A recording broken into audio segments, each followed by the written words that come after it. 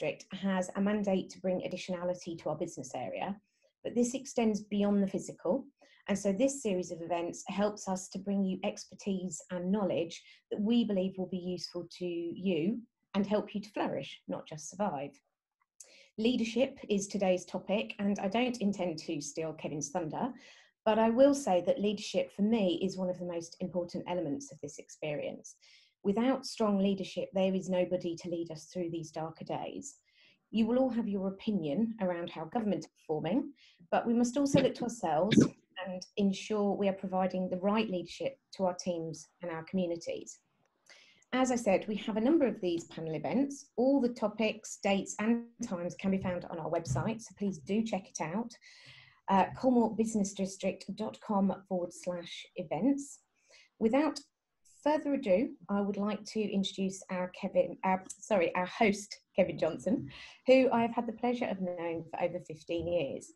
Kevin is the MD of Urban Communications, and in my experience, he always brings a high level of insight and commentary to any event. So please enjoy. We have some great speakers today. Thank you, Nick. No pressure. Thanks very much. Thank you to you, Nick, to Chris Brown and the team at Colmore Business District for putting on this series of events, the first recovery event that Mark Reeves hosted, featuring yourself, Nick, and others. These three events that, as Nick says, build on that today on leadership and in the future on homelessness and transport. I do hope you'll contribute along the way. If not, it's going to be a very lonely experience for the four of us that you can see. Do that on the chat, and we'll pick up questions certainly at the end, if not before that. And also on Twitter, if you're on such a platform, where the hashtag is BHAMRecovery. Capital B, capital R, BHAMRecovery is the hashtag, and Colmore BID, which is at Colmore BID, will be tweeting out as we go. So do join in there as well as on here. You have alongside me, as it were, in a virtual sense, three panellists. You'll have read about them, I'm sure, on signing up, so I won't sort of overdo their biogs, but we have Yetunde, who is from Charles Hamlin, Louise from Common Purpose, and Imi who of course came to great fame in Birmingham as one of the co-founders of Impact Hub, and now doing lots of other things, much of which I'm sure we'll pick up as we go through this session. I just thought what I'd first do before I go to our panel, and Yetunde is going to be first, is pick up on a couple of the takeaways that I took out of the last session, where I was just an audience member listening in to Nicola and Ian Ward and many others who were on that call. The takeaways, I suppose, were 6 or 7 for me, and let's see where these might play through into leadership today. It was the hope that coming out of this terrible experience, there will be some positives, and it will be a route to zero, a route to carbon net zero, and sort of supercharging of sustainable transport. Odd at the moment, of course, as we try and keep off public transport, but the hope is beyond all this that we'll be supercharging more sustainable transport and supercharging our aim towards a net zero economy. Of course, the explosion of digital for things, not least including this, and of course for online shopping, but a feeling that there is still a need for shared experiences, physical experiences. Just before we came live on this webinar, Louise was saying how much she misses the sort of coffee and chat and no doubt a croissant that we might have been having if this was a physical meeting in the old world. The hope that there will be greater creativity and greater use of public spaces, particularly with social distancing in mind. The point that Nicola made last time was that mental health has shot even further up the agenda for many employers and leaders. But hopefully, and I'm sure this is true, particularly in Birmingham, that we appreciate the value of public service workers, all kinds of people, bin men and all sorts of people, care workers and volunteers, even more than we did before we went into COVID-19. We'll see whether some of those issues we might pick back up as we go through, talking in particular today about leadership. 2 things I think to frame our discussion with the panel and with all of you joining us today. One is what do we need in terms of leadership to help recover the economy, but also wider society out of this? And what do we need to help lead businesses? We need the economy to get back going, of course, in a safe manner, what do we need from business leaders and organisational leaders to make that happen, to make it happen quick. And as many people have said, not to return to what was an old normal, but to return to a better than we faced before those days. I think it was back in March, but it feels like a lifetime ago before we got into this lockdown life that we lead. So that's a bit of framing for our discussion. We're going to hear a brief opening gambit from our three great panellists. And the same question to them all I'm going to ask them, which is, what are three great traits? What are three great characteristics? What are three things that we look for and we hope for in the leaders that we look to in ourselves as leaders? What might they be? And perhaps what might they be that's different to what went before? Yetunde, give us three thoughts. I know, here you are, you're thrown into the lines again. Three thoughts on what makes a great leader. Thanks, Kevin. For me, it's been an interesting journey over the last 6 months. I became head of our Birmingham office at Traz and Hamilton's just in January. And I've been on a bit of a roller coaster because of some personal issues that I've had earlier in the year, and then obviously going straight into COVID. And I'm sort of like there thinking, gosh, I've got this office to lead. And I think I've learned, the biggest thing that I've learned, I think, is about being authentic. Being yourself, giving something of yourself, especially in a time of crisis. I think people need to see the real you, rather than, oh, it's a leader up there and they don't have any of the problems or experiences that I'm having. So very early on, I did an office-wide Zoom, and I talked about my experience of lockdown, and I brought in some of the senior partners from my firm, and it was amazing. Everybody was like, wow, because I was talking about things like mental health, how I was coping, those kind of things. So I think it's important to be authentic. I think honest communication is key. Very early on, I got very frustrated when one of my fellow partners communicated something with good intention, but it was different. And I said, it's not fair, because this is a time for worry for everybody, and therefore everybody deserves to hear the same message at the same time, to avoid that chitter chatter and people thinking, well, why haven't I been told that? And I think the other thing is about visibility. So I'm here in my living room, but how can I still be visible? And it's about reaching out to colleagues. So very early on, I did sort of a random ring around. So every day I'd pick a couple of people to ring. And I also asked my fellow partners to tell me about anybody who they thought was struggling, who would appreciate a telephone call. And there's not one person that I've called that turned around and said, do you know what, that was a complete waste of time. It was very much a, oh my gosh, you've taken time out of your day to think about me. So just as I'd walk the floor whilst I was in the office, I'm walking the floor virtually. So those are my three very good suggestions. Yeah, Tunde, thanks very much. I think you might have stolen some very good thunder from our other two panellists. They're avidly scribbling away trying to find other things now to say, because you've stolen the best ones. Imi, give us your thoughts on good leading traits. Thank you, Kevin, and absolutely, this is sort of building on what Yetunde has said. I really agree with lots of things that she said, and I think when I thought about this question, I didn't necessarily think about it just through the lens of COVID.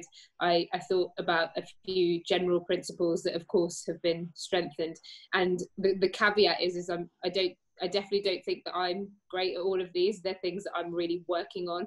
So I think for me, the first one is, and I run what would be termed a social business, where profit isn't the first and only, isn't the only main reason, and I don't have a shareholder board that I have to report to, etc. So I think when I talk about this, I talk from that perspective. So openness for me is really important. I think one of the things that we've learned in the last 3 to 4 months, but has always been true for me, is this: there is a place for the things that are ours and the things that belong to us and our personal IP, but the openness of being able to share what you learn and put it out there for people to hack and build on and do the next iteration is so important, because we've got challenges that our bigger than any one organisation, bigger than any one individual or one career. And we can only, as a city, as a region, as a country, as a world, the only way we can actually tackle the scale of some of those challenges is being radically open. That is in ourselves and the work that we need to do on ourselves about what that looks like, but also what that means structurally with the things that we've got that we can share, so that we're not all repeating the same tasks over and over and over again in our different offices. And so that's something that's really important to me. I think growth is a second one, a willingness to learn, a willingness to say, I've got some new information, I've changed my mind on that, or what I thought before wasn't quite what I think now, or I definitely, you know, have a different view on certain things today, and I want to be able to recognize that growth and to be able to constantly live within that. I think it's a verb. It's not something that you can just say, yeah, I've grown now as a leader, I've grown now as a person. There's constant new information, new stories, new things, or things that we've purposely ignored or had ignored from us or withheld from us, and we learn new information, and at that point can we take that on and transform our views and transform ourselves to go on that next journey is, I think, something that's really important.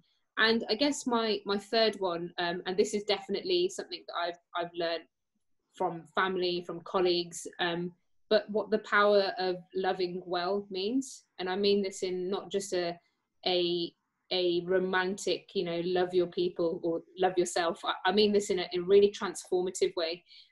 What does it mean to be able to love? It means it's not always uncomfortable. It's not always comfortable. It's not always romantic. It's actually a power between you and another person, or what you're working towards, that makes you feel uncomfortable, makes you feel interdependent with what you're working towards, makes you understand that there is something far greater than the thing you're working on or what your current challenge is. And starting that from a place of love, I think, is really important. That can mean lots of different things. It can be loving people, it can be loving yourself and the internal work that you have to do. It's also about loving the reason why you're doing the work, right? So we're not just going to work to earn money.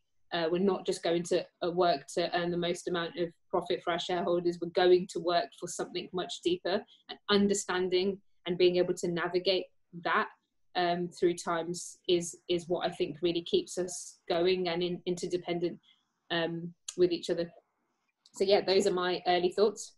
Great, Emmy, thank you very much. More of that in a moment. Louise, is there anything left to talk about in terms of traits of leadership?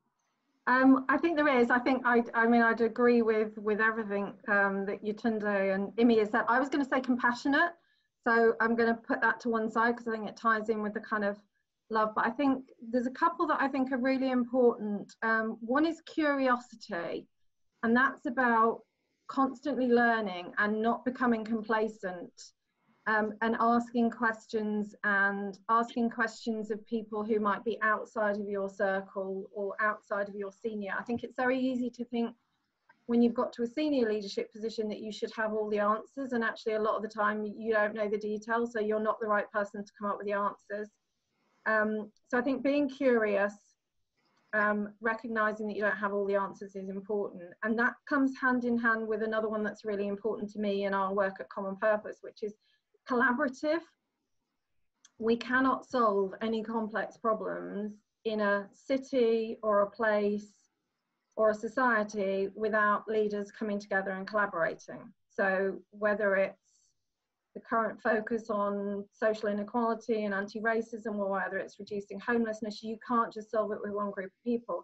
So you have to be able to collaborate. You have to be able to put your kind of ego and your hierarchy and your agendas to one side for the kind of the greater good, for whatever the social purpose is or the organizational purpose. And I think sometimes people in the private sector might hear me say that and think, well, that might not apply necessarily. But I think it happens in organizations as well. You can see silos developing in organizations, and people get very stuck on, you know, what their agenda is or what their perspective is, and they forget who they're doing it for and why they're doing it, so they forget the purpose.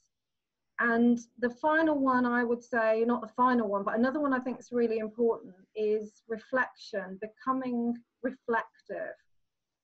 So reflecting on yourself, your strengths, your weaknesses, how you show up in the world, the impact of your behaviour on other people. And to be truly reflective, I think you've got to be open to feedback, and you've got to be approachable enough that people give you honest feedback. And I think you've got to continue to do that work and learn about yourself, because sometimes you change roles or you change your focus, and sometimes what got you there won't get you to the next stage. And I think that reflection is a really important piece that a lot of us rush from one project to another. You know, what's my next thing? And we don't stop and either think about what we did well or what we didn't do well. And I think the compassion bit I was thinking of is we have to be kind to ourselves, but we have to be kind to other people as well. So I'll leave it there. Right. Louise, I'm going to stay with you. I'll ask you all to hold one thought in your mind, as well as the next question. That is what seems to come out of what you all say is that the era, if it was ever there, the era of a leader being all-knowing, all-knowledgeable, in command of everything, with all the right answers, they will only tell you the right way to go. That is sort of more and more over as a result of this thing. A number of you talked about collaboration and about growing and learning and so on, about being authentic. It seems that this idea that you've got somebody at the top of the pyramid who's going to know it all and tell you the right way to go is eroding as a consequence of this experience. So I'll ask you to reflect on that. But as well as that, start with you, Louise, because you'll work with and look at a lot of organisations, a lot of leaders. What's been most impressive? I mean, whether you want to name people or organisations, but what's been impressive examples of leadership that have stood out to you over the course of this last 13 weeks, where you've seen an act of leadership? It might be in business, it might be in a social enterprise or a charity, it might even possibly be in the political and public sphere. Where have you seen good leadership that's stood out to you and that you might be using in future PowerPoints? Okay, that's an interesting question. I think there's a real balance between what Yetunde talked about in terms of authenticity and showing some vulnerability and showing that you are a human being and that you have concerns and that you're mindful of what everybody else is going through in the organization that you work for, and also having that balance between offering hope, offering a way forward where you don't have the answer to the questions. So I think there's been some people that have just literally gone into crisis mode and haven't come out of it. So they've gone into almost paralysis of fear and uncertainty, which is completely understandable. And I'm sure a lot of us were like that at the beginning, but they haven't yet sort of stepped up and stepped out and started thinking about what are we going to reflect on, what are we going to keep that's been really good about this situation, and what are we going to lose because actually it wasn't adding value for our staff or for our customers or for our organizations. And then I think there's been other people who have very much demonstrated kind of what I think of as appropriate authentic leadership, and they've been there for their staff, and I've heard lots of examples of what people have done for their staff and supported people, but they've also been optimistic about we will find a way forward. And they've been optimistic for the city and the region as well. So I think there's been lots of people kind of going, we will get through this, we will work together. And they've reached out to other leaders and checked in with them. And I know I've done a bit of that and just kind of gone, how are you doing? Because it must be really tough. When I heard that the airport was going to become a morgue, I kind of contacted a few of the people and I was like, how must, so many people have been impacted in this in different ways. I think it's brought out a sense of connection and humanity in the best of a lot of leaders, and I think others have just become sort of a little bit stuck in crisis mode. I think is probably my main reflection. Yetunde, you mentioned that you've taken the helmet trowers at a very interesting time. And maybe you were hoping it started 6 months earlier from Amadee, but who have you looked to for inspiration to try and give you some idea about how to lead, as you take on a new leadership position, and B, as you lead in a very, very strange time? So I must admit, I've looked to my board, and my board, it's been interesting in the legal profession, the way in which firms have responded. And there was some day one, furlough, etc., etc., etc. And to a degree, Trowers has bucked the trend. And all along I've been thinking, why? But it's been quite evident from the communication from the board that they are literally thinking, they're not looking outside and so just reacting because this is what other firms are doing. They've really looked at our specific needs. And so there's some things that have happened. So some people have dropped down to sort of 80% working, 80% pay, and we haven't done that as yet. Yes, we've done other things, but at the moment, there's, so I've found that honesty really interesting. Again, the communication has been really good. And then I've also looked at other people. So I'm an alumni from Common Purpose. So again, I've connected with quite a few people through that, which again is good because it's people outside of my profession.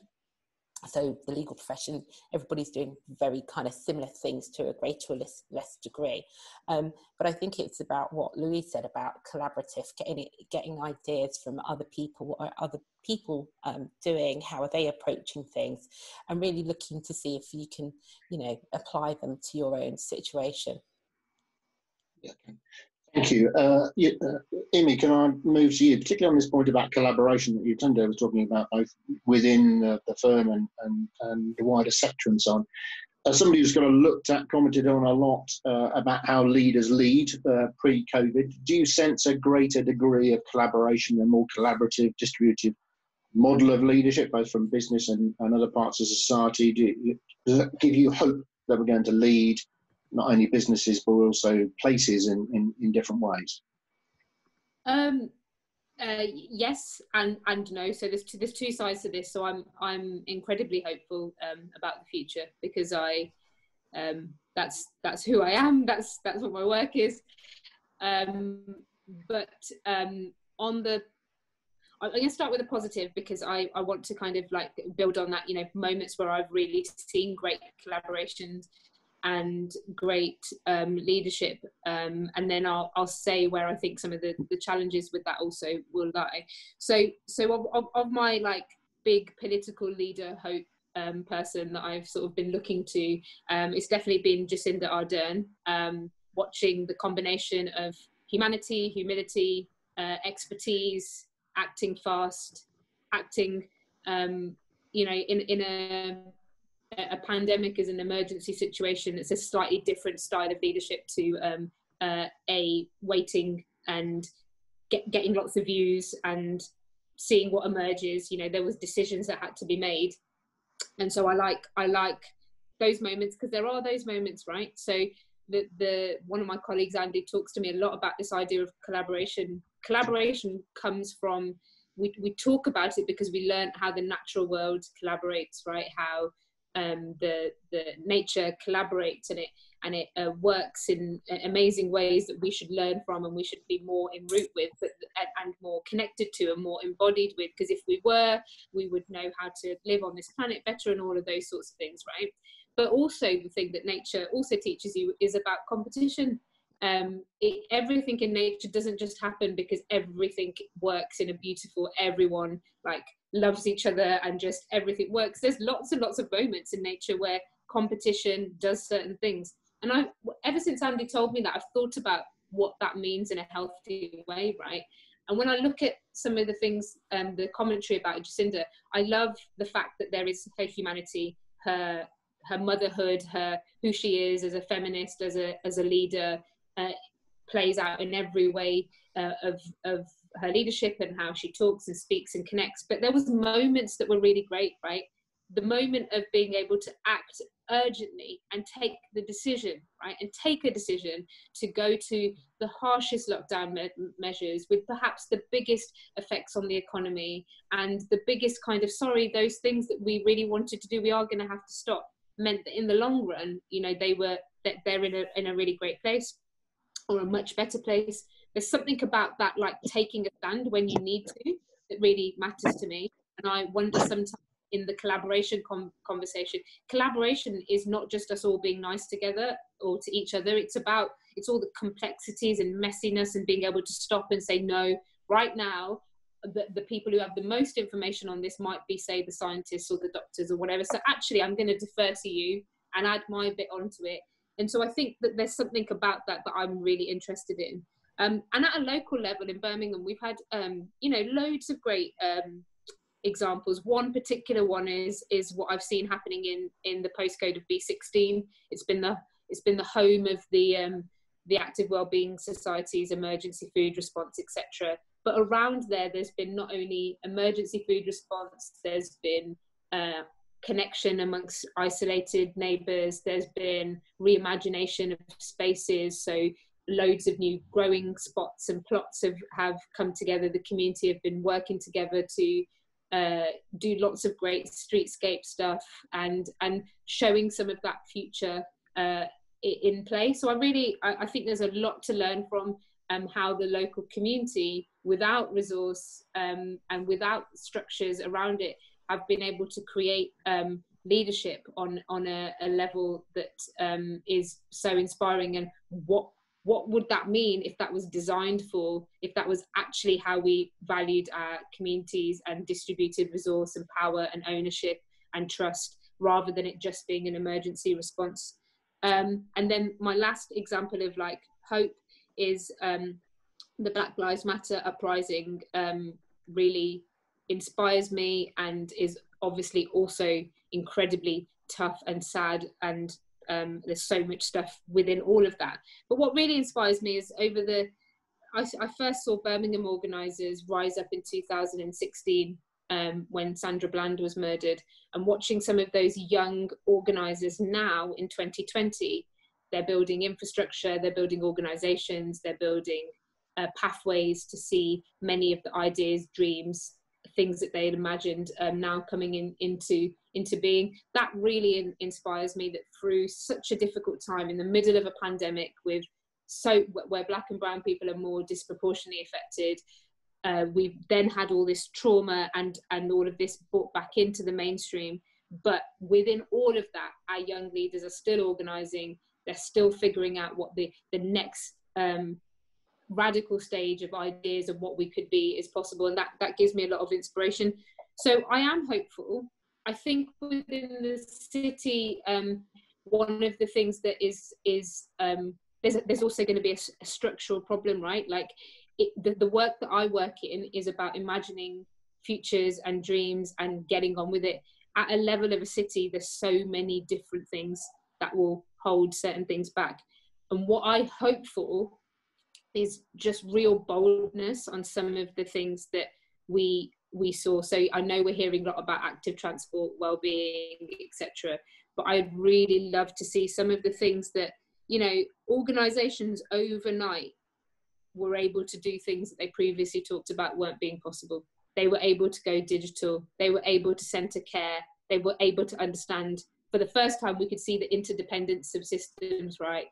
Be careful if you break your leg right now, because you're going to end up in a hospital that's infected, and you might go in with a broken leg, but you could come out with something else. This is a system at play, right? And we've been able to see it, and we've been able to talk about it. What I worry about is that we won't quite be bold enough on some of the things that we need to, or we'll get dragged back into all the factors that that we use as excuses, right? So we've been able to be flexible with parents and carers. We've been able to work from home. We've been able to be digital. I'm not saying that we should never meet up or we should never do all those things, but how do we take forward the things that all of a sudden were possible, that will help access, inclusivity, help better workplaces that focus on well-being and collective care, as we have done in this pandemic, and as some of the great examples have shown in this pandemic? How can that now become institutionalized so that that is how we are normally, right? It's not just an afterthought. Childcare, care, parents, women's role, equity. These are things that, we can centre care in our city in a different way, and I'm excited about that. But I think that needs a lot of work, and I'm not hopeful that it will just happen overnight, because there's quite a big pull to snap back to just getting the economy going, which means sometimes we have to sacrifice that nice stuff. Right, a lot of good things in it. I'm going to come back to a number of them. There's your boldness point. I might add innovation to that. We'll come back to community empowerment. We'll come back to Black Lives Matters and all that's flowed from George Floyd, etc. Let me just go back even further to a word that Louise first used, which was optimism. Yetunde, as a leader and to other leaders you look to, how much is it the role of a leader to be optimistic, to be hopeful, a word that Im has used several times? How much responsibility is it on them to be forward-looking and to have that in a very positive and optimistic light? And how, on the flip side, where do they need to be responsible? Where do they need to sort of look at the actual events in front of them and the evidence in front of them, and they need to be realistic? That seems to me during this crisis to have been a difficult balancing act for all kinds of leaders, not just in the political sphere, but in business as well. How do you find that balance between optimism and reality? Yeah, thanks, Kevin. I think it's about honesty, to be honest. My natural style is that I'm a natural optimist. So I find the optimism part quite easy because I look at a situation and I always try to find some positive in it. And so I think my team will certainly say that if I'm having a bad day, then it must be bad. It's that kind of thing. And I think if you're not optimistic as a leader, if you can't see the positives, even if it's just a glimmer, then you will have a problem leading people, because if you are a naturally pessimist, what do people have to hold on to? So, for example, the conversation about furlough, are you able to have an honest conversation about it in terms of, we're doing this to save your job? If somebody's saying, okay, am I going to be redundant? My first answer is, we're doing this to save your job. And you continue to be a part of the team, and I've continued to engage those people who have been on furlough rather than just, in a way, leave them thinking about all the different questions running around in their minds, which may not have the correct answers to them. So I think it is very important, but again, it's about that honesty. And I think I would rather, if I don't have the answer to a question, I would rather be honest and say that I don't know, rather than make up something just to make somebody feel good. And again, it comes back to that authenticity.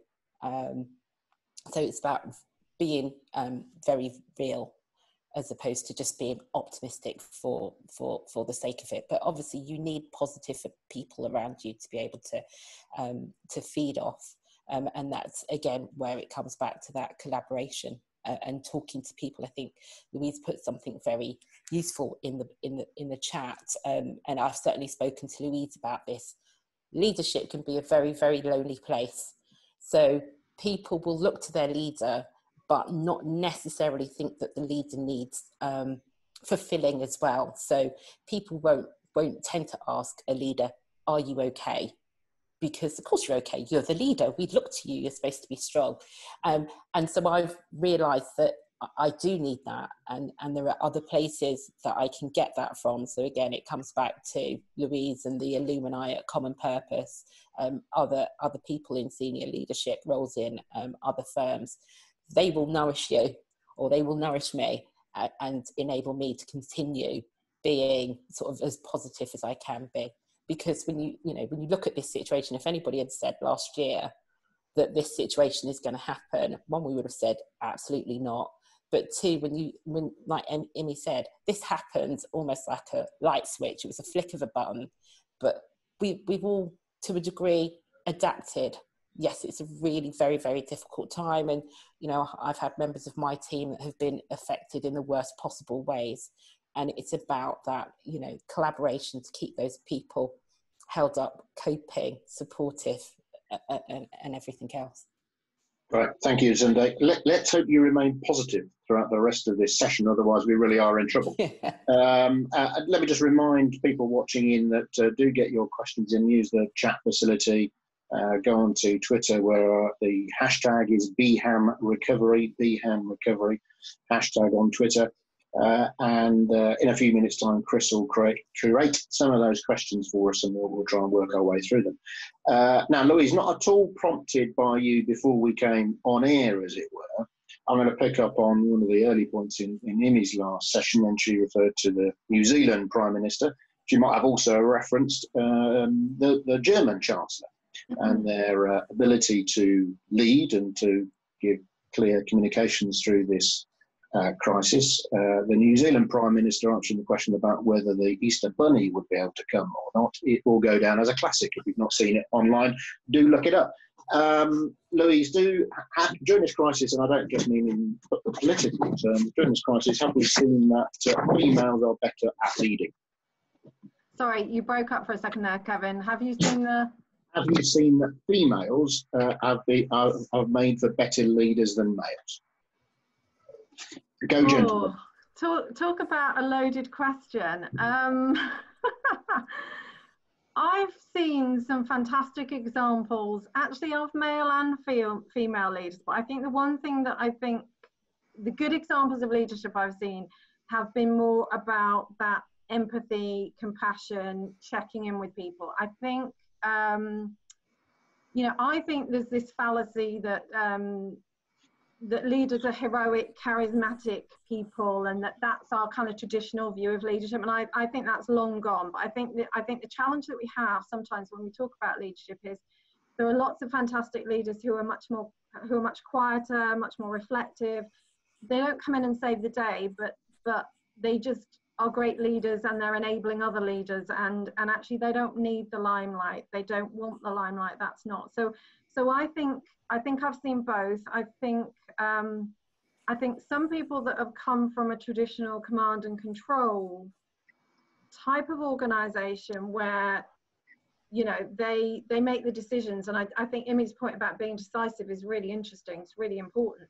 But I think some people have really struggled to get the supportive, empathetic side of things right.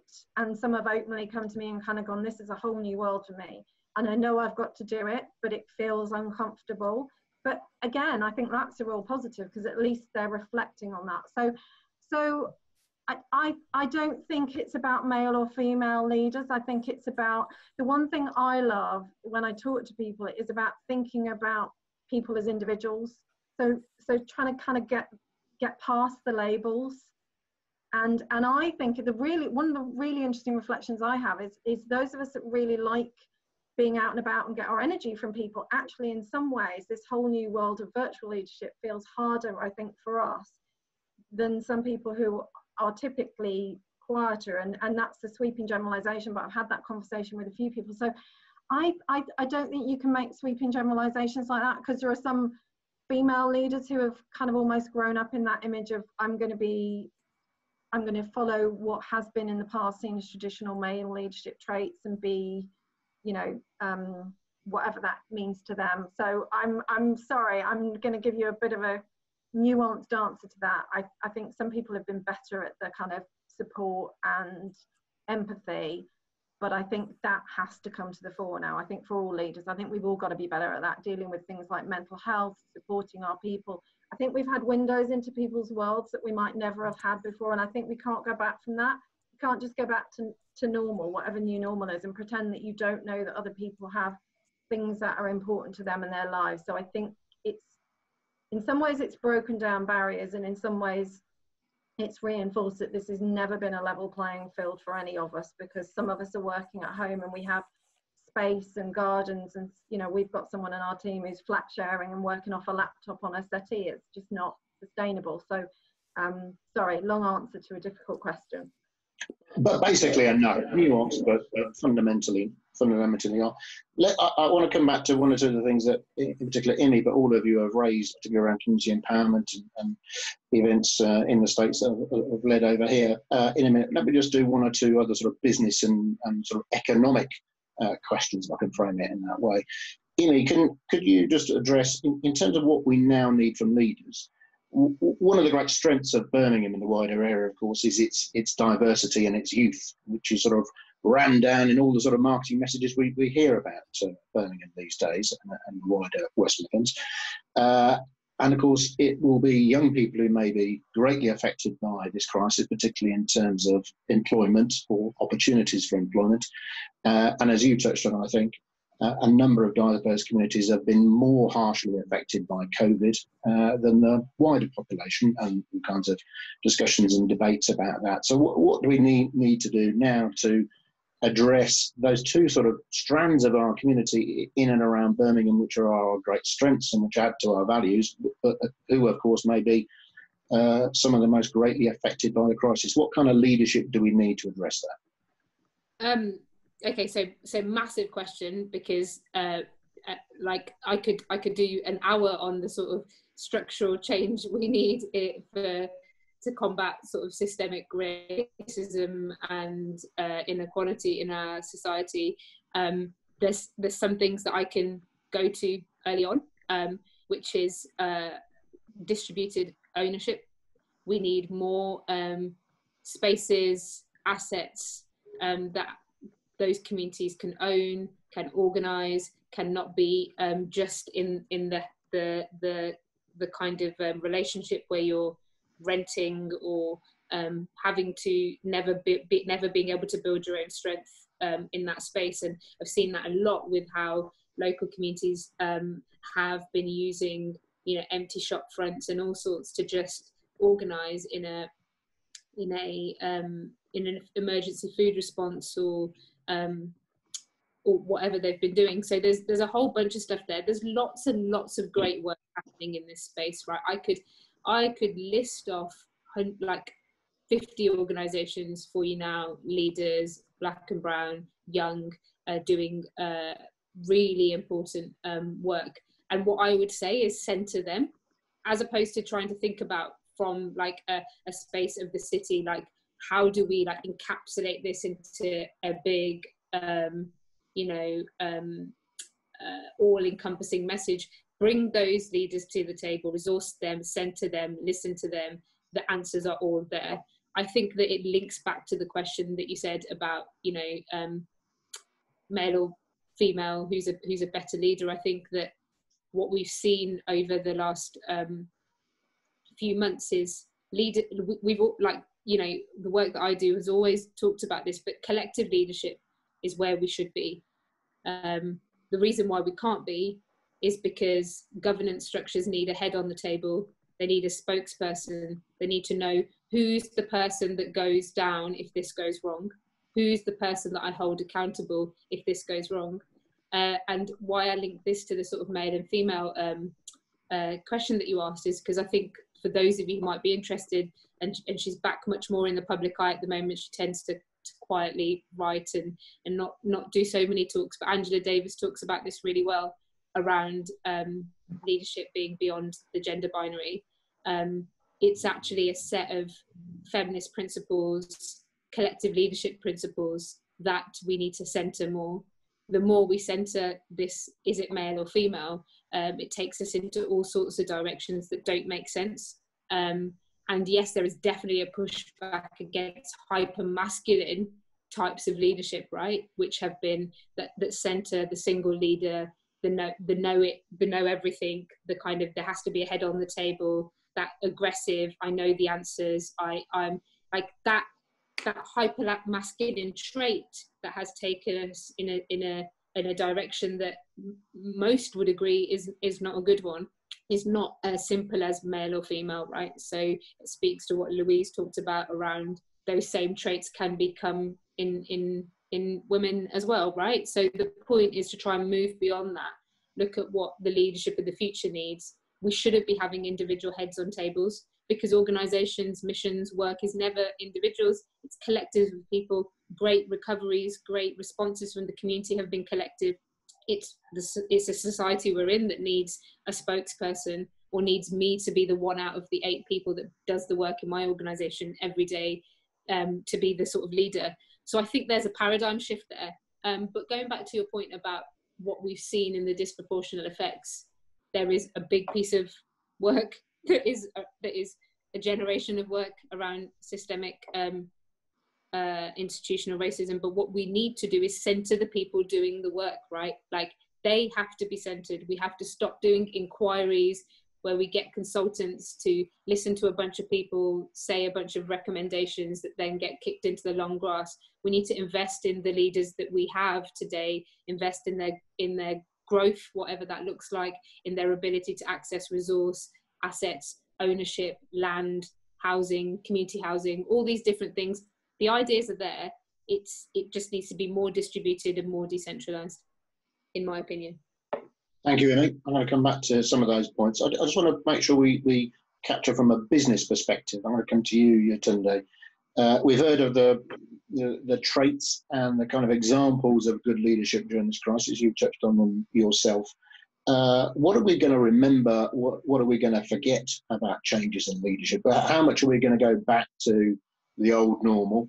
Or how much are we going to learn from this experience? And in particular, Amy referenced about companies and organisations perhaps embracing digital like they couldn't quite before, they didn't quite get themselves to, and here we are all living our lives on Zoom or Teams or whatever. And also, I suppose, you might reference the issue of homelessness, which is close to your heart and many of us, which never had a solution, but all of a sudden at this crisis, some at least temporary solutions were found all of a sudden out of the blue. What are we going to learn and do something with? What are we going to forget in terms of what good leadership looks like? That's a really interesting question. I think, I'm as guilty as the next person. We introduced agile working and we were doing pretty well with it. So everybody could agile work at least once a week. And I had a particular issue about support staff. How can support staff do their role from home? But actually this has shown me that they definitely can. And so I think also the pandemic has resulted in, I think Louise touched upon this, it's almost a flip, a reverse. So at work, physically being in work, it's all about the work and family becomes a secondary point. I think the pandemic has made it almost the family and home life and what people are experiencing has become a primary thing, and the work to a degree has become a secondary point in terms of what we're checking is that people are okay, that they're coping in terms of their mental health, the people who have got the challenges of homeschooling. We've certainly done a staff survey, and I think the staff survey, the results have been really that people want that flexibility. And I still hear people talking about distrust of colleagues in terms of whether they're going to do the work from home in the future, in terms of actually being productive. But I think we've shown that really shouldn't be an issue. People can be performance managed if you lay the groundwork. So I think what we will take away from it is this flexibility, and I certainly think that people work better and are more effective if they can be flexible. So since the last session, for example, I've worked a 9-day fortnight. I don't think any of my colleagues or any of my clients would even know that every other Monday I'm not in the office. That flexibility allows me to work more effectively, to give more. Turning to your point about homelessness, what happened was nothing short of a miracle, to be honest. In terms of that collective response, and certainly I worked with some of my registered provider clients, working again in collaboration with the local authorities to use accommodation that was currently available to provide accommodation to people who at the time were homeless. But again, homelessness is a complex issue because one of my clients specifically said, despite the fact that we've provided the accommodation, people are preferring to leave it and go onto the streets. But it's definitely shown that what can be done. So that going forward will be really interesting to see what we're able to achieve going forward, because in reality, there should be no reason why we have to go back to people being without accommodation if they want it. And there are a small minority that that prefer to live on the streets, but in the main, people obviously don't. And so it will be, as I've said, interesting to see what happens going forward. But again, it comes down to funding, and it's clear that there's been bags and bags of money available in certain places, and it can be made available. So we should be demanding that's the situation going forward. Great, thank you very much. Louise, I'm going to turn to you. I think you tend to use the word productivity in the sort of first half of our answer. How do you lead? How have you seen? How do you lead when people are not in an office around you? You're not bumping into them at their desks or the water cooler or wherever. You're not having constant meetings with them, formal or formal. How do you lead well when your workforce is agile, to use that term, that home working, whatever, and particularly if we're going to do, which seems likely we're going to do a touch more agile and home working than we did before this crisis starts. How do you maintain and indeed improve productivity? How do you lead when you can't sort of see and touch the people who are working for you? I mean, I think Yetunde touched on it earlier in terms of that communication is incredibly important, and that kind of checking in. But again, I think, you know, I'd reflect on the fact that we kind of probably went a bit overboard at the beginning, and we were checking in with people all the time and having, you know, meetings every day, and it was kind of just overwhelming. And we hadn't figured out, I'm sure lots of people have figured this out now, how exhausting it was just doing back-to-back, you know, team meetings or Skype meetings or Zoom meetings. So I think what we've got to think about is this has been like, you know, a crisis like no other crisis. And I used to work in crisis comms, and before you'd have a crisis and you kind of, you know, it could rumble on for a long time, but there would be an immediate sort of crisis response, and you'd have that adrenaline rush and the team would get together and then you'd go back to business as normal. This is something completely different that none of us have faced before. And I think the challenges, I think, you know, clarity of communication, checking in with people is really important. But asking people what they need is really important, and listening, because we don't all want to be checked in with every day and it becomes a bit overwhelming. I think the other thing that I've reflected on is we've kind of almost, I think some of us have gone kind of too far that way. So we're having all these kind of, you know, Zoom socials with people we wouldn't have socialized before from across, you know, our international organization. And I'm kind of like, I'm not being funny, but it's not that I don't want to see them, but I don't want to do this every week. So I think it feels like a pendulum to me that's kind of, we've realised we need to communicate, we need to support people, we've gone that way, we now need to come back. And I think the real challenge is going to be, I think it's really interesting, Yetunde's point about trust. I think kind of really we've adapted relatively easily. I think there's two things. We've stopped doing some stuff, and my question now is, did any of that add value? Do we need to bring it back, or should we just leave it? So I think we have to build in time to reflect. I think we need to ask people what they need from us as managers and leaders, so it isn't just top down again. And I think the other thing that I'm finding a real challenge, and I don't know what the answer is to this, so again, it's kind of, I'm curious to see what other people are doing. The bits that I feel we're missing are those social interactions, or the stuff that you learn when you're in the office with other people and you go, can I just ask you what you think about this? Or the stuff that someone hears when you're having a phone call, and the informal learning, or the, oh, Louise, you've just spoken to that person, I forgot to tell you this is happening.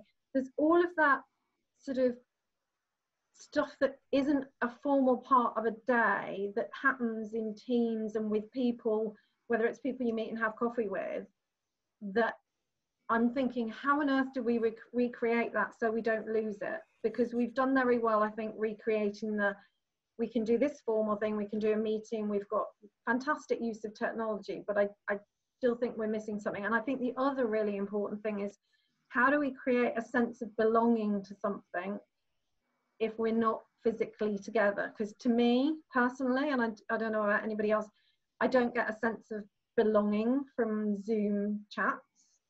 And maybe that's just me and I need to get over it, but there will come a time when I just want to sort of be in the same place as people I care about and want to work with and collaborate with. Yeah. Well, hopefully you're feeling a degree of connection with your fellow panelists and with our yes, audience. Of course. Sorry. Yes, I should have said it's lovely, but I will welcome the day when I can, you know, go to Home Deli and have a coffee and connect with people face to face. There's something about the energy of being around people for me personally that I miss. Yes, indeed, and hopefully it won't be too long before we're back in that world, even if we're carrying on with some elements of what we've learned and experienced in the last 13 weeks. We're coming to the time, midday, where we said we'd sort of slightly wrap up the panel discussion to a degree and throw it open to our audience.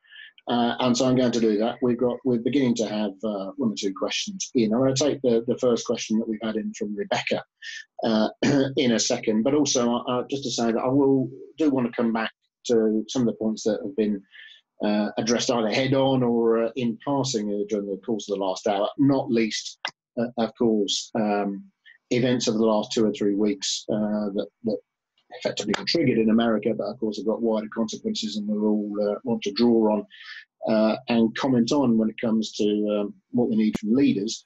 But let me just take this first question first, and please do, to our audience, do use the Q&A function. I think Chris at the Colmore BID will be also checking in on Twitter, so look at your comments and questions there, hashtag #BHAMRecovery. So do use that as well. So throw your questions in. I'm going to try and turn as much of the next half an hour over to you, the audience, rather than me asking the questions. But on behalf of Rebecca, I'll come to you first on this, Imi. On behalf of Rebecca Manda, she says, we talk about leaders supporting their teams. Who is supporting the leaders? We touched on that a little bit, Yatunde, in passing. As Louise said, it is a lonely place. Leaders are listening so well right now, and that takes its toll. How can we encourage leaders to seek support themselves? So, Imi, could you start us off on that? I mean, yes. So I can see both sides of this. I find both doing the work that I do and the responsibility that you end up having as a result of the things I mentioned earlier. Yeah, I do find it lonely. It's incredibly difficult. There's all sorts of stuff that flies at you all day, every day, all times of the night, for years and years and years. And because of the way that the work that we do, that comes not just within the organisation, it comes from everywhere, right? And I think that there's no doubt, and I don't think I've been like not public about it, that I find some of it just absolutely so difficult to deal with, and so there's that part of it, that the loneliness is difficult, right? At the same time, I think I'm really lucky to be within a team where in our day-to-day we really try to foster that collective care, that support, that collective leadership. The world forces Imi to come out and talk because it's the person that is often the one who's asked, and those sorts of things. But on a day-to-day we have a culture where we do really centre care, and we're trying to figure out how to do that more and more for different reasons that I can maybe talk about later when I wrap up. But I think that on a structural level, absolutely, I think that, the National Health Service should have therapy for everyone, right? Like, I do genuinely believe in the fact that there needs to be specific support, culturally specific support, sector specific support. I seek it out when I need it. I have bad moments, I'm open with those. But it's an ongoing question, right? The ongoing question is about, for me, at a structural level, is this pandemic has forced us to think about how we care for each other in different ways. That comes back to my point of the fact that the way we organise society means that we need to put one or two people at the top of things so we can blame them when things go wrong, which then also means that those people have an unnecessary burden that they shouldn't necessarily have by themselves. That should be more collective. And so, yes, let's get some more support to leaders. We can do that through lots and lots of different ways. Incredible therapists I know who supports lots of people that I've worked with in Birmingham, called Wanjiku Nyache. She's amazing, and she does a lot of this coaching and support. But if we're going to talk about this really properly, I am not just interested in how we keep supporting leaders in their lonely endeavour as they tackle the stuff that they're doing, right? Because they shouldn't be on their own. Things should be more collective. Accountability and governance should start to move towards more collective accountability, and we should be fostering care at the centre of society, which would mean that we would have less of this. So I care about it on a practical level, but on a societal level, I think it's about a shift that we need to have in our generation that stops it being so lonely and stops us being, how do we support these people that are doing such a hard job by themselves, or, taking on so much responsibility by themselves. And I know there's lots of technicalities in the audience. People will say, but you have boards and you have senior directors and you have, yeah, I know all of, I totally understand that, but I know that at the end of the day, we build people up to then put them in a place where we can tear them down if something goes wrong, and at the core of it, that's a challenge. But yeah, we need to collectively support each other in so many ways. I feel very supported, but I know there's more that we need to do. Right. Yetunde first, then Louise. Anything you want to add to that? I think Imi's covered that very well, but anything you want to add, Yetunde? No. The support for leaders. You talked about your board earlier, didn't you? And how supportive so you know, at the end of the day, I've got a national board that I can go to, and then I've got my fellow partners in Birmingham. I think family and that's your own personal support network.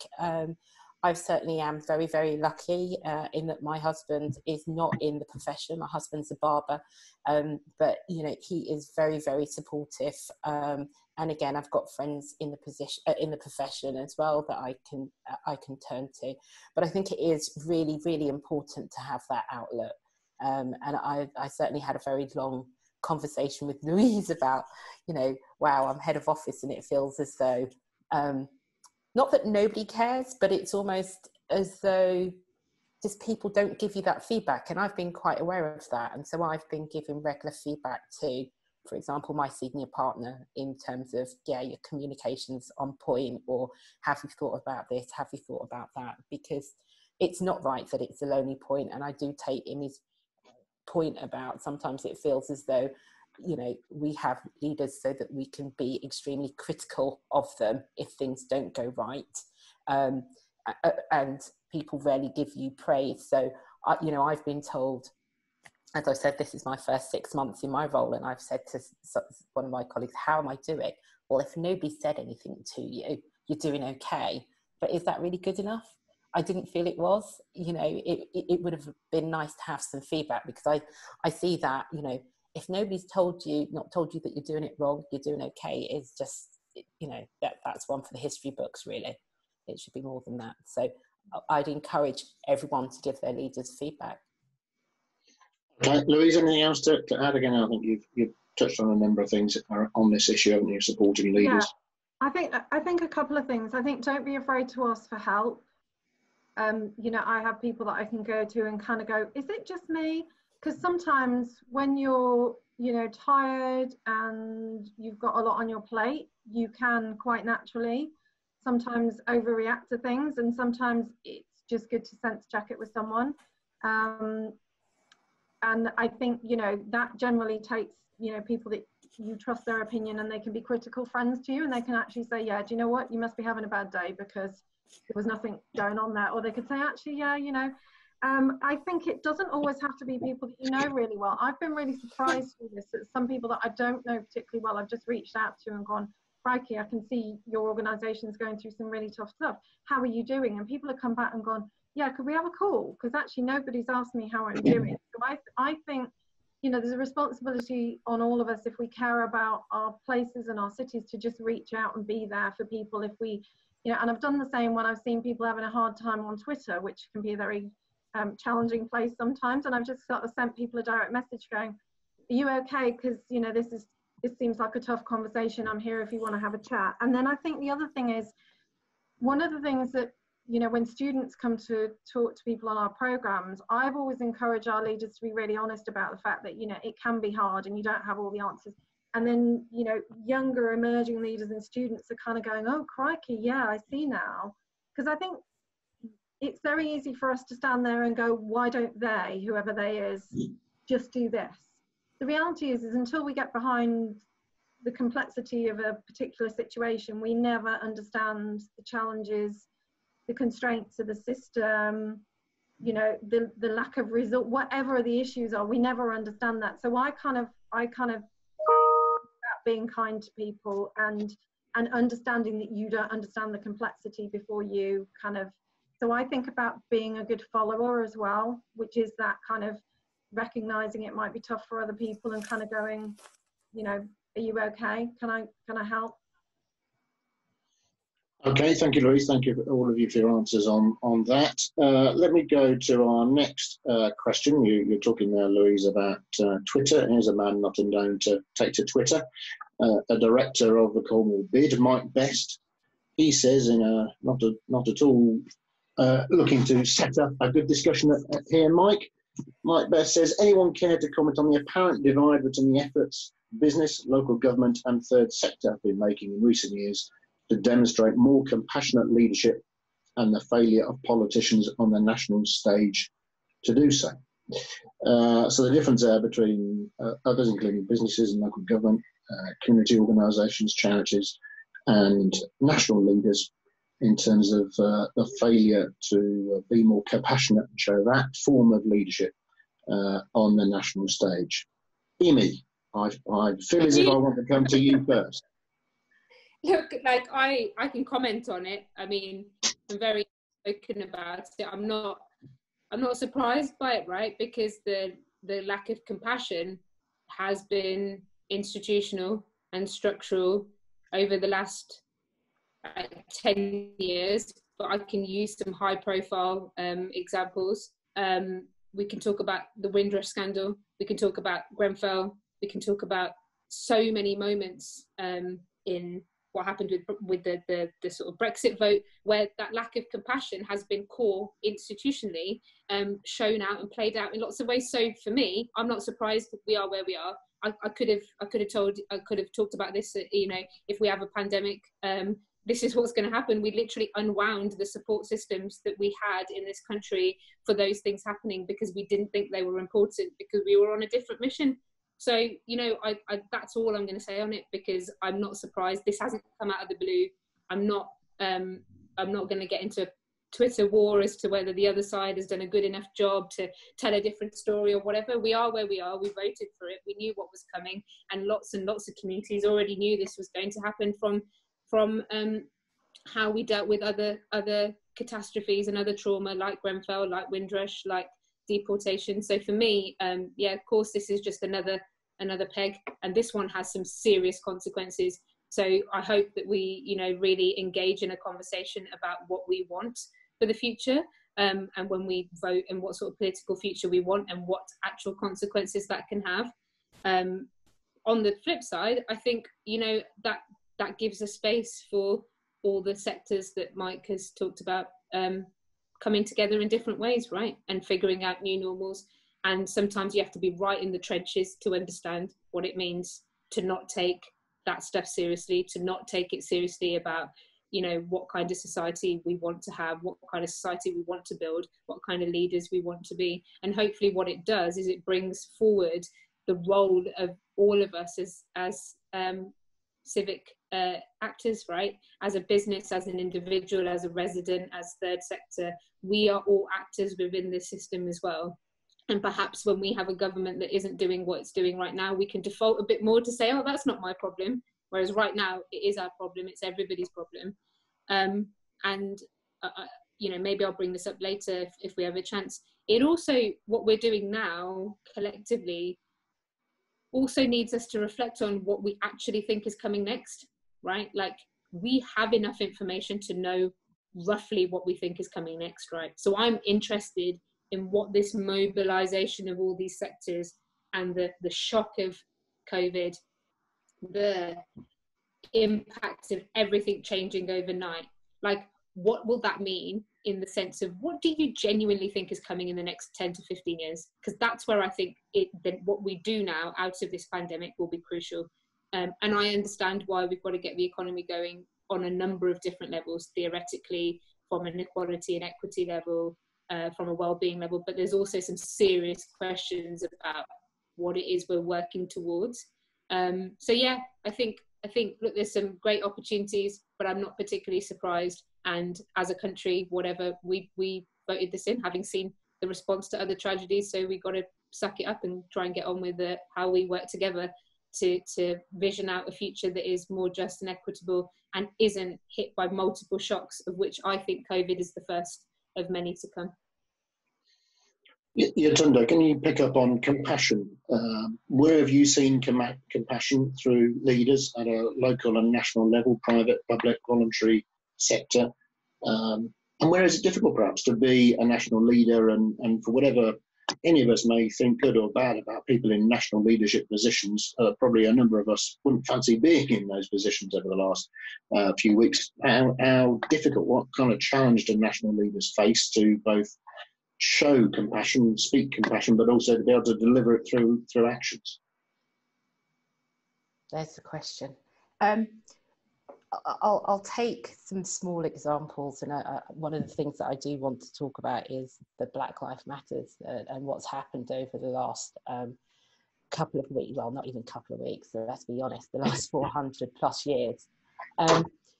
And, it's just been a very, very interesting time, as Imi said, on top of COVID, and obviously the report that's come out that's basically said that, Black and Asian minority ethnic people are more susceptible to COVID, and the evidence is certainly there.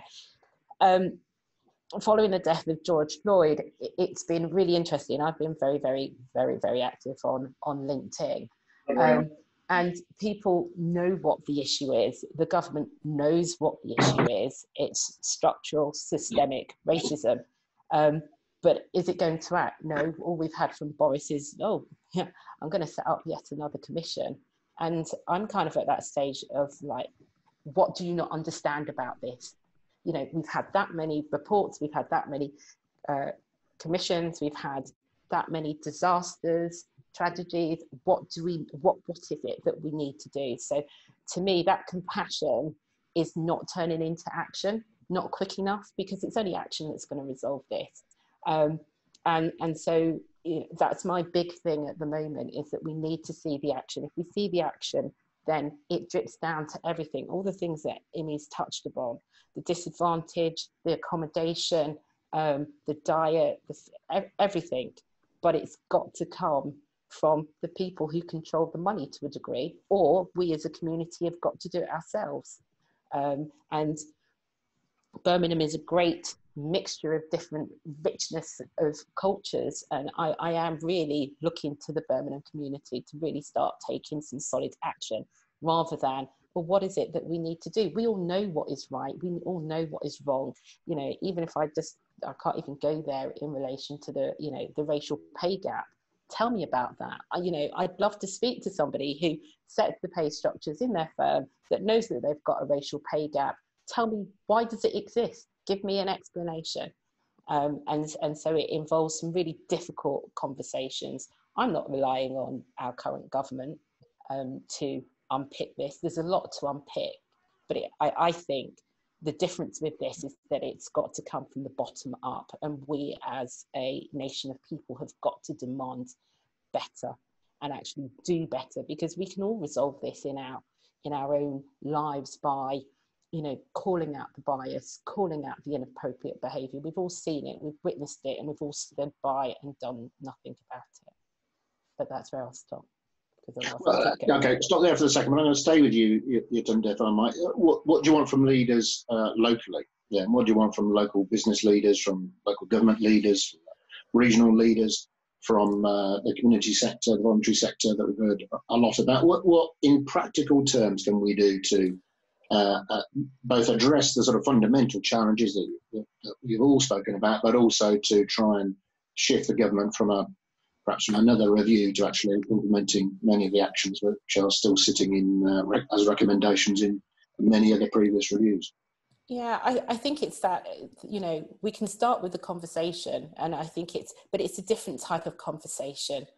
For me, it's the conversations that I've been having are the conversations where in the past I've tried to present my information in a way that would be acceptable to the people that I'm delivering the message to, rightly or wrongly.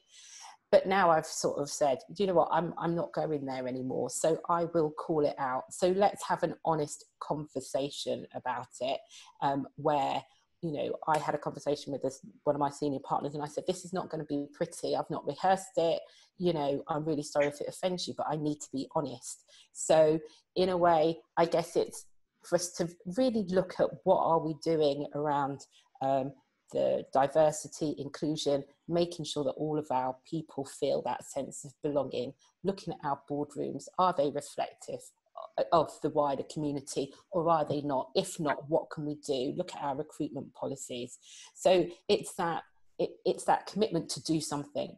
It is what I'm asking for from the Birmingham community, because this issue is so big, and this is where I've agonised with it and been, you know, I want to change the world. I realise I can't do that, so I have to start with what I have control over and what I have, or influence over. Not that I have control, I have influence. So in those conversations that I'm having with people now, I'm going to ask them the difficult questions. And even if it's a case of just that they take something away and think about it, then I'm happy that at least they're thinking about it. Yeah, Louise, can I sort of follow that through with you and say that the kind of things that Yatunde was touching on there, for example, including recruitment and the sort of shape and face of boardrooms. People like you and me and others have spoken about those things over many years. Yeah. What's different now? What's different from George Floyd onwards, from the events that we've seen in and around some of the cities in this country? What's different now that gives us hope that we can make a bigger change than the journey we've been on so far? I think that's a really good question, and it's probably something that a lot of people are grappling with. And I think the response of young people has been really impressive in terms of young people. I was talking to a colleague, and she said, my daughter's never got involved in anything before like this, and she's signing petitions and she's going out and she wants to make a difference. She wants her voice to be heard. And I think there is a moment in time where it's become even more apparent. If it wasn't apparent to you before, it's apparent now that something has to change. And I think it's a time for people to listen and to hear other people's stories, and then to kind of take action. And I suppose it's about understanding what are other people that are doing that's making a difference and working. Because I think we will have, I think the next generation of leaders coming through and the younger generation aren't going to settle for nothing happening. I think they're going to help drive the change, which I think is important. But I think we will have failed. You know, if you think of yourself as a middle leader or a senior leader or whatever you think of yourself, I think the responsibility is on us as leaders to help make that change happen, and to just, you know, to kind of ask the questions. And I think the power of a good question is really important. And it doesn't always have to be in a, I'm going to call you out on Twitter and shame you into making a difference, and then you're going to come back with a knee-jerk reaction. That's not what I'm talking about. I'm talking about that kind of the question that really makes people stop and think and reflect and think about their organisation, but then do something different about it. And I think the other thing that I would encourage people to do is, I think there's a tendency for us, and I mean us, as in, you know, sometimes the business community, the white business community, if I can label myself even in that way, even though I'm a social business, to think, well, we can engage schools by getting schools to come in. But actually, I've known some fantastic schools that have said, actually, no, I need you, the business professionals, to come out to the school, because this is not accessible to our young people. Even walking into Colmore Row into an office. And actually, I think when you start to think about things from other people's perspectives and ask them the question and find out what they need and how they think change is going to happen, it will be much more meaningful and long-term and sustainable, rather than us sitting in whatever our little bubble is, our silo, and thinking that we have the answers. I think it's time for us to listen. Great.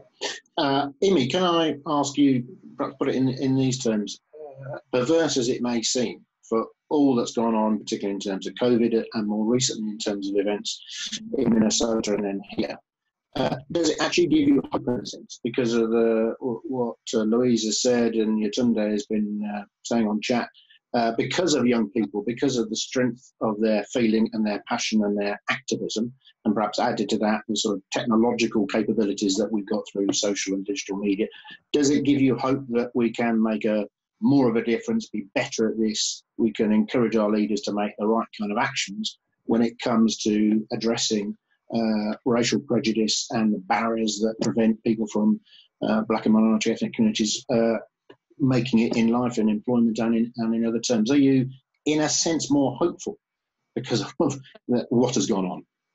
Absolutely. What I'm worried about, though, I'm eternally hopeful. I was on a Sunday school session listening to Angela Davis the other day, and somebody asked her whether she thought this was a seminal moment, and she said, no, this is a germinal moment. This is the moment where the seeds have been planted in lots of different ways for a completely different future. Oh, absolutely. Now, the thing that I would say, having watched so many movements and knowing some of the leaders behind some of the roads must fall in Oxford and the Colston movement in Bristol, is that it depends whether it's going to happen to this region or whether this region is going to step forward, right? Twitter and what's happening in the way that people are being called out is the result of many, many decades of not finding safe spaces to be able to do that, to see change happening at a level. You know, you get more black and brown faces on boards, but actually often you're sat there just confirming decisions that have already been made and making sure that the pictures of the board, look great. These are things that actually either they're going to happen to this region or we're going to step up and we're going to confront it, right? So I'd love to see Birmingham go on the front foot, because there is a deep colonial legacy here, riding through so many things around how things are owned, around what assets have happened, how we gained our wealth, and what we don't want is that the what happened with Colston wasn't a sudden random moment where they pulled down that statue. That movement to have stuff change in Bristol has been going on for years. The same has been with the Roads Must Fall movement. There is plenty of that also happening in Birmingham. What I urge the city to do is step forward, not wait and go, we were okay. They didn't quite come for us, and we survived that round. Because the more you keep doing that, the more you are just delaying what is coming anyway. And that's all of us, right? Like I've been called out on plenty of stuff from fellow black organisers, black organisers who I've worked with and other things, where I've had to be uncomfortable about learning what that means. Everyone's got to get ready to get a bit uncomfortable. And I think that if we can do this in a way that is like everyone confronts and put their best foot forward, rather than just waiting to be shamed, or waiting for a protest, or waiting for it to happen on Twitter, or waiting for your organisation to get found out in an article or something like that, the more you can confront that and go, right, okay, how do I actively step into this and how do I own it? It doesn't mean you have to be apologetic for everything that ever happened on your head, but you've got to take some responsibility about, what the role of Birmingham. If we can do that, I think we can do it in a way that is both radical, transformative, that centres like a better future rather than the fight between us all. Am I hopeful of that? Probably not, because I've only seen that sort of stuff happens when we get to breaking point and then everybody changes because they have to. But yeah, I'd finish on saying centre black voices, take your best foot forward. The struggle isn't just the last few weeks, it will continue. And the more you can step into it, the more you can deal with your discomfort, and the more we can speak to the injustices that have happened, and then the actions that lead what happens after that, the more we can do this in a proactive way rather than just waiting for the next round where it gets really scary for everyone. And nobody actually deeply wants that. They just want justice and equity and peace, and to thrive and to be able to live good lives. So yeah, I'd say step forward. Okay, thank you. We're in our last 4 or 5 minutes. I'm going to try and draw us to a bit of a conclusion. I'm going to go around the panel and particularly picking up Tunde's point earlier, we're going to be positive. We're going to be optimistic in our closing remarks. And if I can ask you to sort of thread your closing remarks panel around this sort of core question, what is it in the way that we've seen leadership in and around Birmingham to date through this crisis and before? What is it that gives you hope that Birmingham and the greater Birmingham area and the West Midlands are going to come out of this awful pandemic into good things in terms of our economy, good things in terms of our society?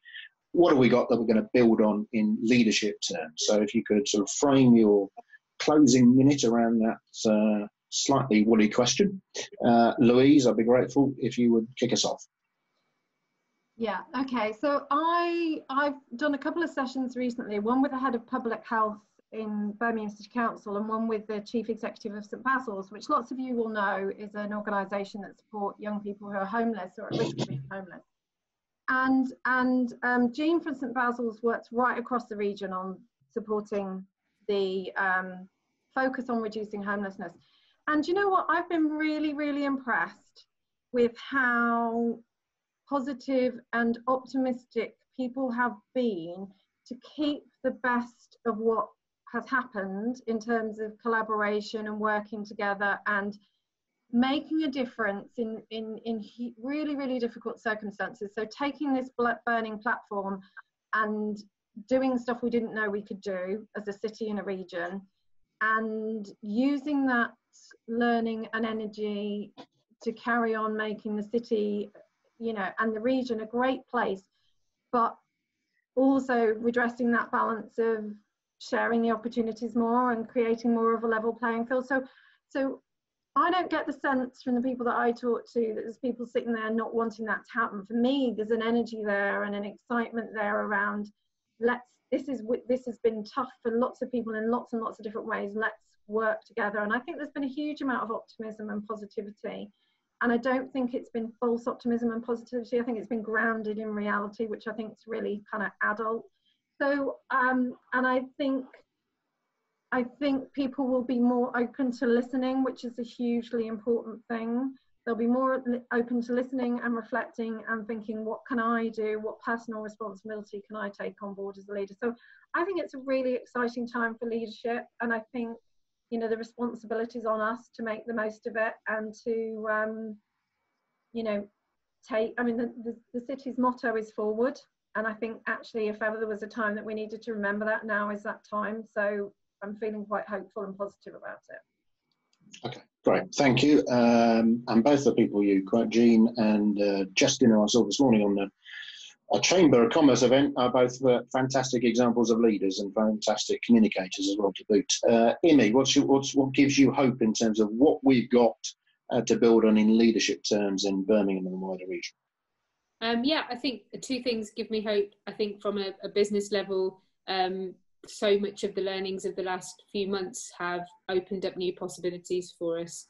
I think, you know, leaving behind that didn't serve us and thinking about what we can keep, how we can support each other more, how we can put that care and the whole of people's lives at the centre of our businesses, and be able to understand how to make that work is there, right? And that's the first step to lots of things where we start to balance the economy, well-being, the planet. It's the start. And we've had amongst all the turmoil and bereavement and sadness, we've had an opportunity to go, oh wow, like, so the world can be different, and that's a gift.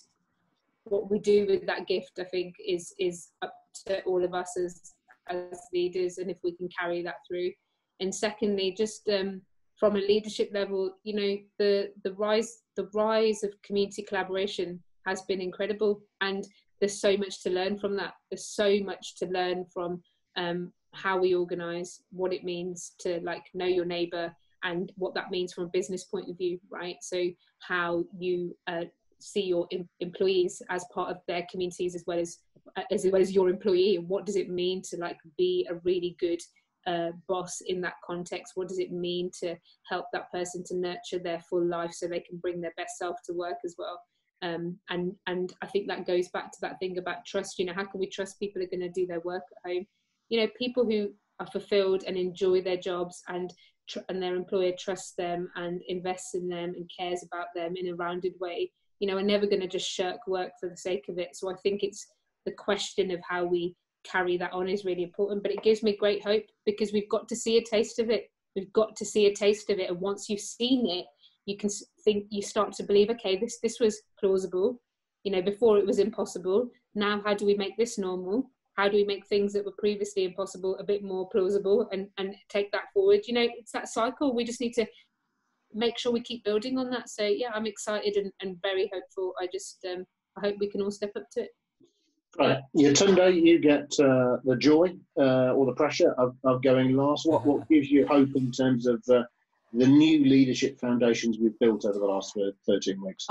I think I was jotting down, and Imi's touched upon them, that encouragement for people to bring their whole selves to work. We talk about it quite often, but what do we mean by that? And I think during COVID, we've really had to bring our whole selves to work. So whether that's I'm doing homeschooling, I'm caring, I've got somebody who's ill in hospital, I've got somebody who's passed away. We've seen everything of everybody. We've shared in all of these experiences, and people have really brought their whole selves to work. And I think it's going forward, it is about that empathetic leadership. I think as leaders, we're going to have to, engage in the stuff about people's home lives, whereas, in the past, maybe leaders have shied away from that. And I think that's really, really, really important. Also, just to touch on the Black Lives Matters, I have this feeling that, maybe it's a positive thing. It's happened whilst we have been in lockdown. Why? Because I guess there's we're pinned to the news and so on, and we're really consuming what has happened. And the fact is, everybody is talking about it. So when people have got together in big groups, it's been about Black Lives Matters and that movement, and therefore the conversation is happening. People are attending webinars such as this. The issue is being raised, and so in a way, the conversation is happening.